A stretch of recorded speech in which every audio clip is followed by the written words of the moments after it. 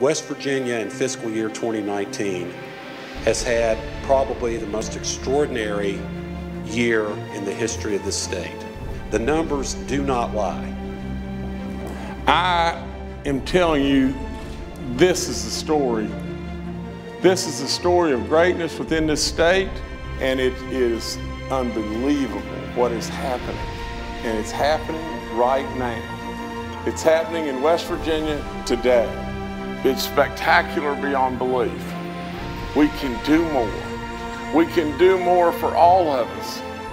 I hope one of the things we'll be able to do is glean some of this and put even more money to fixing our roads. We haven't done this well in a long, long time. People are going back to work.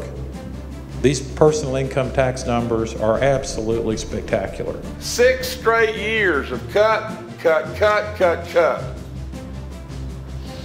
For crying out loud, West Virginia needs to celebrate.